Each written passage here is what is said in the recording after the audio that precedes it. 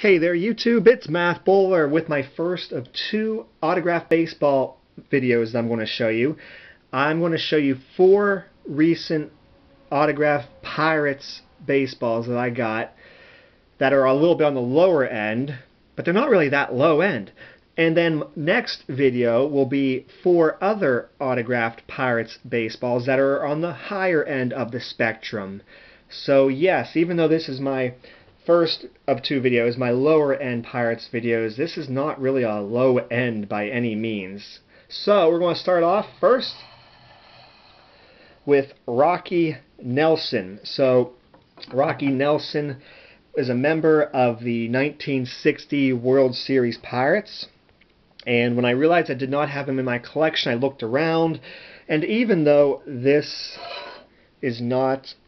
Oh my gosh, I'm crazy. I'm thinking of my next ball. I was going to say, this one is JSA authenticated. And I got a good deal on it. It's on an old Leonard Coleman ball.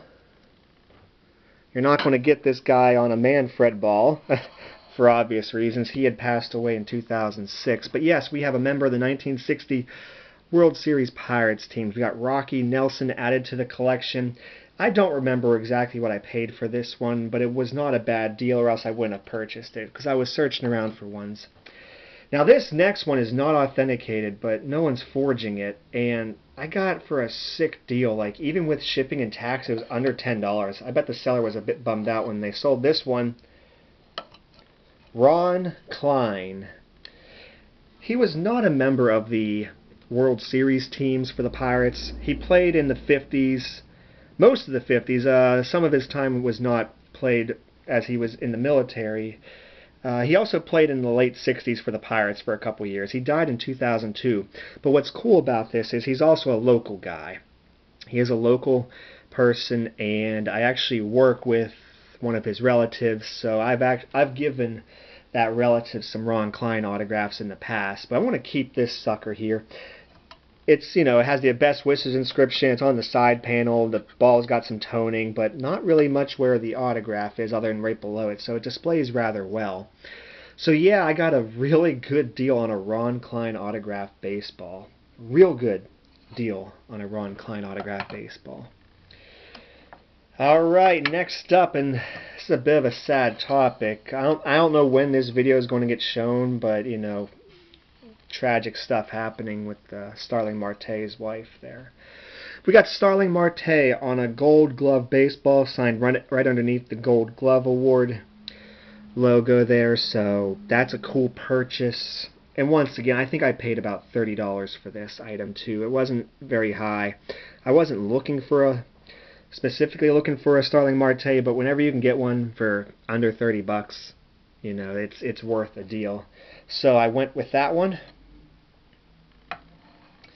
And my fourth and final baseball for this video. Remember, my next video, I'm going to show four higher end autographed Pirates baseballs. I'm really looking forward to that one, but this one makes this piece amazing. This was a Facebook purchase.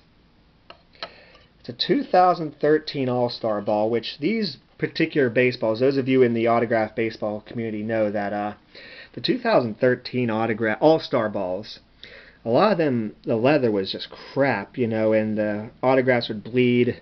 Well, this one, that's not the case. The autographs have held up very well. This is signed by Jeff Locke and Jason Grilli. Jason Grilli added the inscription, first All-Star game. And there's no question about authenticity for either of these guys. Those look just like the other Jeff Locke autographs and Jason Grilli autographs that I have. So I paid... it was either $15 or $20 for this. It was crazy. $20 seems about right, but I bought 3 baseballs off this seller, so I got a little bit of a discount, which is crazy. So I think it was marked $20. I might have ended up paying $15 because I bought a few baseballs off this person. So yeah, both of these players, were all-stars in 2013. It was their only all-star team. Jeff Locke was a very important pitcher for the Pirates from 2011 to 2016. 13, 14, and 15 were the playoff years, and Jason Grilli was very instrumental as well.